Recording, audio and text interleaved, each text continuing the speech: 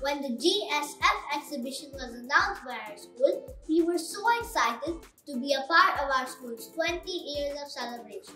Grades 1 and 2 were given the topic of landscape with silhouettes. Our visual arts teacher guided us throughout for this painting project. We learned the difference right from a stretched canvas to what the word "what silhouette" means in this world of art. It was so much fun to do this project, and we all were super excited to see our finished. Take a look at our back. What if any of colors and creativity is portrayed onto them? This exhibition displays the visual characteristics of artworks that include line, color, value, shape, texture, space, and movement.